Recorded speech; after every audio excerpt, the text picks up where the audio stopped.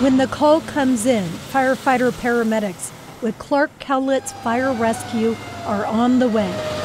But if it's an overdose... And these are folks that are pretty much dying right then and there. Another team, the Acute Cares Unit, is right behind for high-risk patients.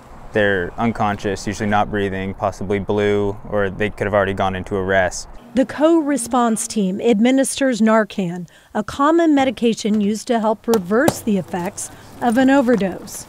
But beyond Narcan, this team is now carrying a new medication to help people when they suddenly wake up, buprenorphine. They're agitated, uncomfortable, upset, not feeling well, and desiring to have that same high experience that they were having before. That's part of the substance use disorder problem. And there really is only one or two choices that can happen at that point. They can go to the ED and hopefully get treatment there, or they refuse and just go home and do it all over again. I think we provide a third option that actually is, it works. This so-called third option is offered by the co-response team, which includes both a paramedic and a behavioral crisis counselor. The drug soothes withdrawal symptoms, especially after Narcan. That way, while the crew is still on scene, they can calmly discuss next steps with the patient, including treatment and follow-up.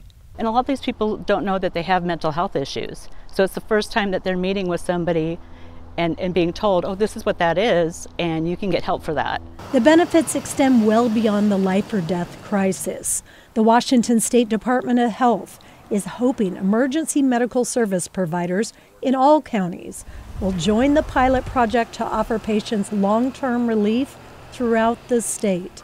And this just gives that link that helps them find a different way and find a way back to normal life again. Libby Dowsett, KGW News.